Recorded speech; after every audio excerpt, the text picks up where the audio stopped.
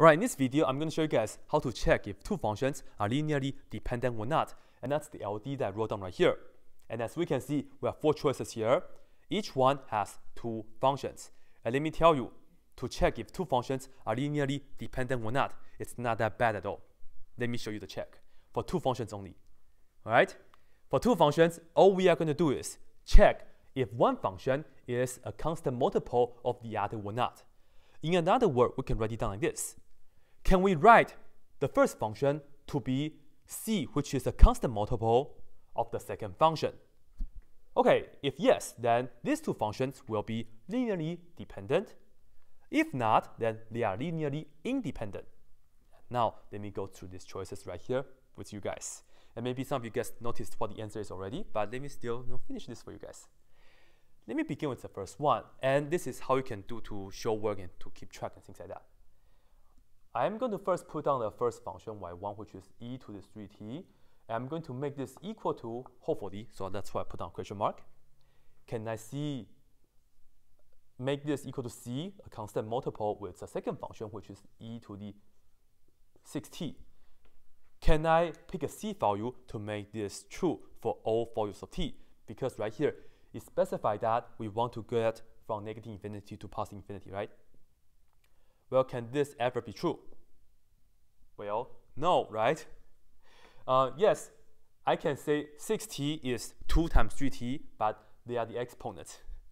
I want to look at the whole function. I cannot pick a c value to make this true, right? No, not possible. Not possible. So in this case, these two functions are linearly independent because they are not constant multiple of each other. And now let's move to the next one. So let me put down t squared minus 9. Can I make this equal to c times the second function, which is t plus 3?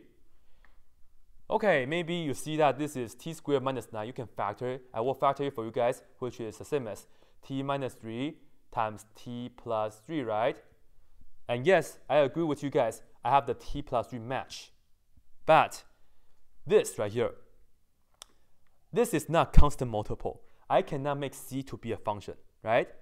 Yes, this is the same as t minus 3 times t plus 3. But this right here, it's not constant. Therefore, in fact, I cannot choose a number to make this true neither. And another way to see it real quick is that you see this is t to the first power and this is t to the second power. You can suspect they are linearly independent. And they are linearly independent because you cannot find c value to make this true.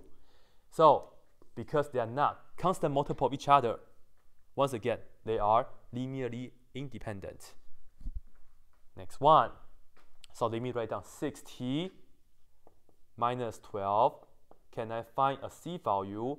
And then that will be multiplying with 9t minus 18. All right, so in this case, I have t to the first, t to the first. So the power kind of match, and then this is a constant, this is a constant. So it seems that I have a good hope with this, right? And I kind of suspect 6 and 9, right? And then this is negative 12, and this is negative 18. And let me just try to match the first term, right? Let me just match the first term. For the first term only, here I have 6t. Here I have 9 times c because I have to distribute the c, right? So I will put down 9c t. If you ignore the t, just match the coefficients. You are saying 6 is equal to 9c, and of course I can divide by 9 on both sides. So I'm saying c should be 6 over 9, which is the same as 2/3. Well, is that the same case if I want to match the constant term? Right here I have negative 12, and you see, can I make this equal to c times negative 18? Right, this is the constant term. And you see this is going to be negative 12, negative 18c, and I will divide by negative 18. On both sides, so they cancel, c is equal to negative 12 over negative 18. It happens to be the same as 2 over 3, just like how we did it over here. In other words, if I pick my C value to be 2 over 3, the left hand side will be the same as right hand side.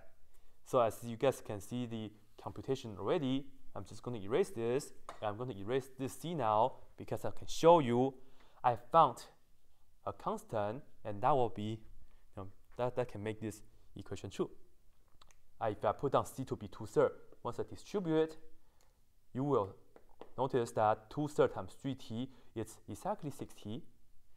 2/3 times negative 18 is exactly minus 12. This and that match. So I show you that y1 is equal to 2/3 times y2 for choice C. So this is a good news because in this question, we're looking for linearly dependent. We're looking for this to be true. One function is a constant multiple of the other. Therefore, C is the answer. C is the answer. And of course, you can check the last one. I have sine t. This is sine of 2t. This right here, okay, if you want to use double angle formula, this is going to be 2 sine t cosine t. Okay, I have sine t match. But on the right hand side, I have this additional function. Once again, if you want to put down, can I put down sine t to be c times the other one, which is this? Can I pick a C value to make this true? Not possible. So for this, it's actually real quick. If you don't want to go through this kind of step, it's actually okay, because all you are trying to do is try to find out the constant to make sure that you can show me the first function. It's a constant multiple of the second, and just show me like this, and that'll be great.